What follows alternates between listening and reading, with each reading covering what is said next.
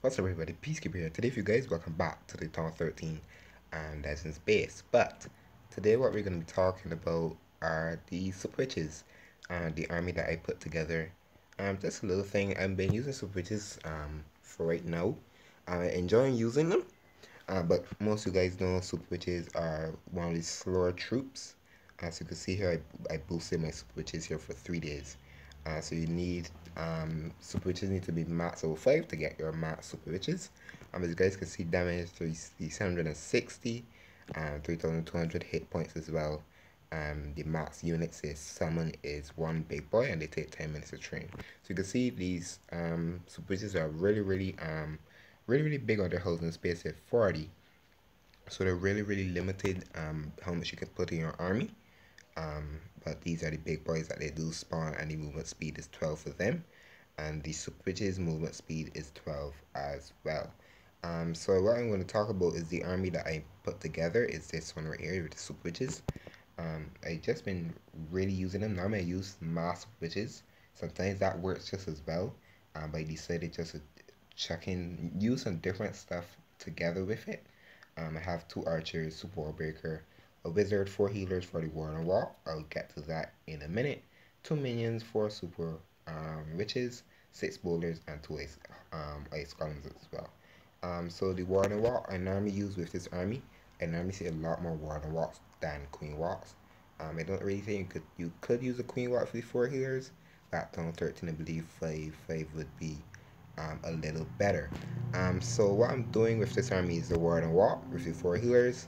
I'm using the siege barracks with this army. I've been changing up the CC so much sometimes. I normally used to use hogs. I use Valkyries in the CC with a raw wrecker. So I've been going wrong with different CCs, even sometimes a Yeti blimp. So I really changing up the CCs to seeing what works, and I think this one isn't too bad to use.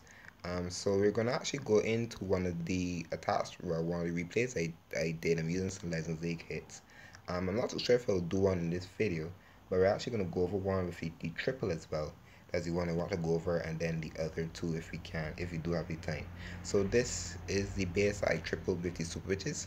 As you guys can see, pretty open base. I've seen a lot of these bases that has the open compartments. So you guys can see that's to throw off attackers and letting your army go out.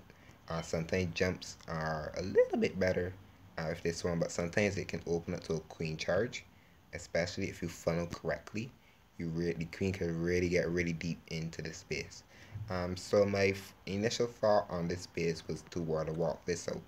I decided to water walk this out because if I drop my super wall breaker, he would break this compartment and not where I want him to go. I want the super wall breaker actually come into here. So that's what I want to walk over on this compartment. It seems like only one of the point defenses were on him, so I believe that would have been better for me. The ground ball as well has a good few ground balls. Have 2 ground balls there, I believe. Yeah, 2 ground balls and 2 air and ground balls. So that's why I decided to water walk over there instead of here. I believe that I could have funneled this with the siege barracks. I'm a little better than with the water. You probably could use it any other way. Could use siege barracks over here. So it could be anyway, but I decided to water over on this compartment. So we're just gonna 2 things. That's it. If the warden does place, I was looking around the base all this time to see where I would drop the warden. So you can see the warden is down, and I want the warden to take out these 2 mortars and the point defense, which is the archer tower, and get as much defense as he can get. Next thing, I was just looking around the base. I dropped some archers around just to get those army counts. That's what I normally do around. So for the first couple seconds, I always look around the base to see what I can get. So the warden is doing pretty well. He took out this archer tower, so that compartment is not needed anymore. And I'm using ice column. I really like using the ice column to tank. As well, they do a really good job of tanking defenses, and then when they set off that freeze effect that they do have, which is really useful. I was in between using a golem or ice golem, but I decided, well, I could use 2 tanks instead of 1. So I believe it. So I just decided to use the 2 ice columns. So I dropped the ice column, and I dropped my siege bar. So the P.E.K.K.A and the Ice Golem work together, just clearing these out with the wizards, and it worked pretty nicely for me. And then we're gonna go back here. The warden is still working, so the one thing about warden walks is time consuming. So you need to be really, really quick with the warden walk, especially if you need a lot of value, because most people can warden out the town hall if these storages weren't there. So it's really, really useful to use the warden walk to take out pretty far defenses, or even the town hall. If this ground bull wasn't there, I believe this one was pushed back a little bit and set to air ground. I could have even worn a lot of the town hall out if I needed to, especially if these defenses or the ellipsis storage isn't there. So that's one thing you can look for. Just look at your scope in the base, but in Legends League, you need to be really, really quick. So that's what I like. That's what I really liked. I enjoy doing. So the siege bats is working with the P.E.K.K.A. I dropped the king and the other ice column. I dropped them pretty quickly because the warden did exactly what I wanted. I dropped the super wall breaker, so you guys can see this was out. Even I believe if I dropped him the wall breaker where the healers are now, I believe that they would have gone for that compartment. I'm not too sure, but that's why I opened up here. So that one space did really well. But there's one mistake here that I'm going to show you that I probably did. So I'm going to I dropped the bowlers in, and I decided to use bowlers because bowlers are a little bit quicker, and just the bounce damage is really, really good. So you can see here, in a way I misplaced my jump. I wanted to jump to get into you can see the town compartment, the hero compartment where there is the king, the queen, and the grand warden. This compartment here and the eagle. That's what I wanted as well, but I just dropped my jump a little too far up. So that's one thing. And you can see the wizards are working on this compartment. So wizards are down. Eagle takes his first couple shots. I would then raise them as well through. And then you can say I have a headhunter and Yeti. So the Yetis actually did really well going down this corner. So the CC does come out. I'm not running the poison.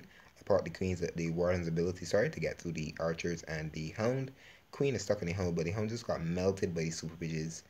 So you can see in a way that my jump was really bad because they were stuck here in this compartment.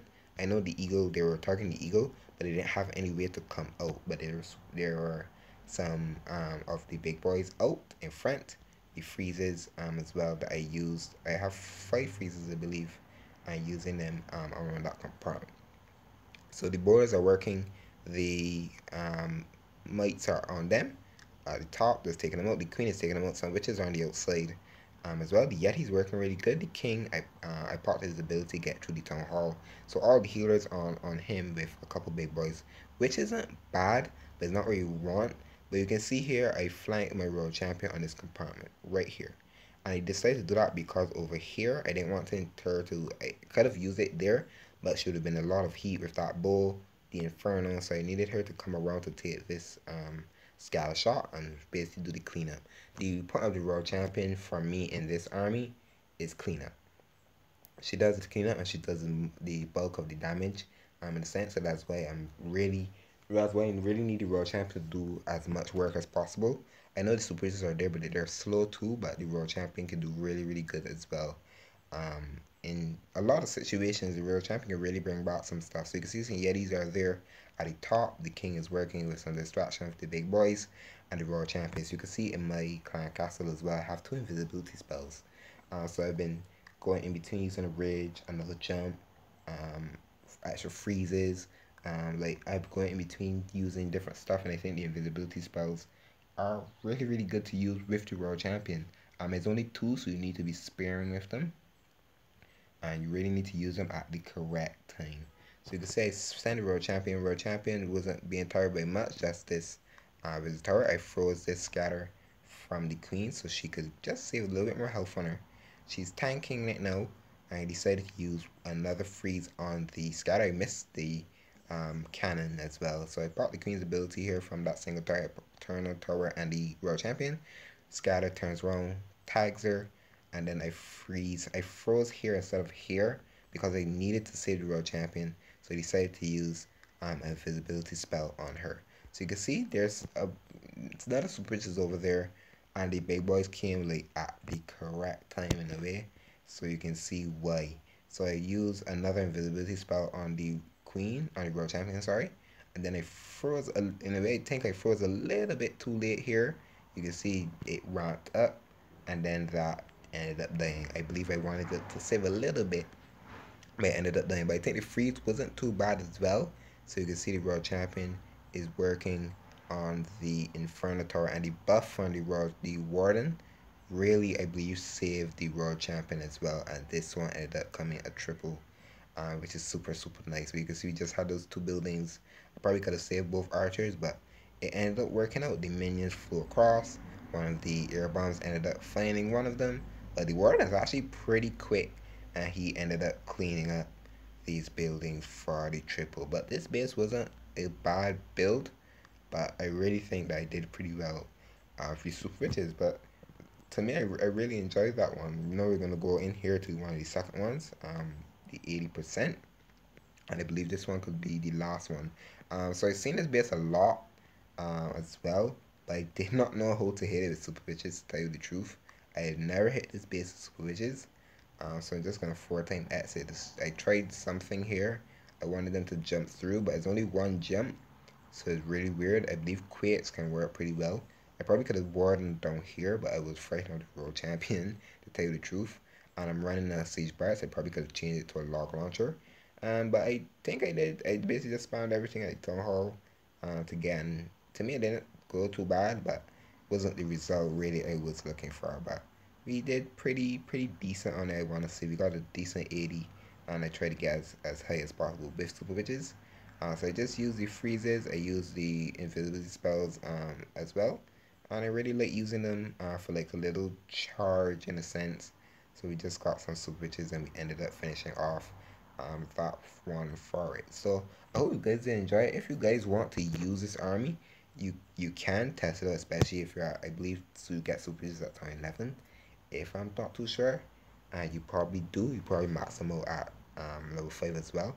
So you can do try them out, try this out army for yourself. This is the army here, the two archers, like I said, the support breaker, just as well. You could use it in multiplayer, especially if you're not in Legends League. The wizard for healers, two minions for switches. You could add more switches if you need to, but this is just how I use it. 6 bowlers, 2 ice columns. You can exchange that with a golem or extra giants. It works the same way to me. So 2 rages, you can drop 2 freezes and bring another rage. You can bring another heal, another jump if you want to, but this is how I try it out, and any CC to me works pretty well with it. You can go, your go-to can be hogs to help the world champion with the invisibility spells. I'll probably try that sometime, but we'll see. And I use some Yetis, Headhunter just in case, just to help with cleanup as well, and go kamikaze for a hero as well. But that is it for this video. Hope you guys did enjoy this little explaining of the super witches army that I normally use. There's a couple events. There's a balloon event out as well, so I'll probably do that for the next Legends League. But I hope you guys enjoyed. Like I said, hit like button, notification, subscribe, hit notification bell as well. Do not miss any Clash of Clans content. But I hope you guys have an awesome day. I'm Peacekeeper, and I'm out.